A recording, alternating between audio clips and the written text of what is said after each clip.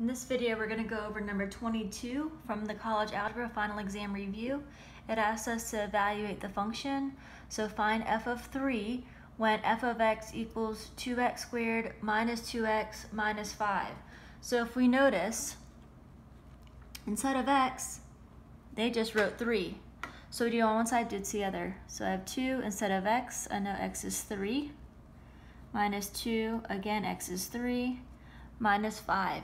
From here, just plug it into our calculator and we're good to go. So 2, remember exponents first. So 3 squared is 9.